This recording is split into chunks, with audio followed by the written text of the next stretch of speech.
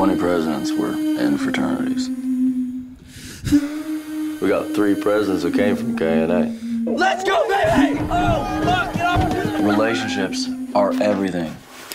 I met Ken at KNA. So awesome. When we're foundation of brotherhood and community, I mean, so many Fortune 500 execs came from KNA. Are you a moron?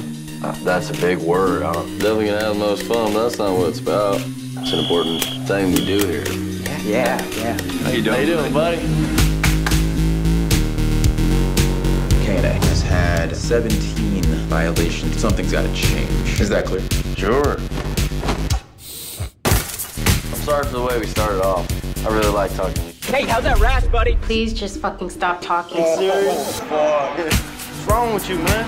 Your armpit, girl? He disrespected me in front of my brother. I'd rather be an asshole than a loser. It's a liability.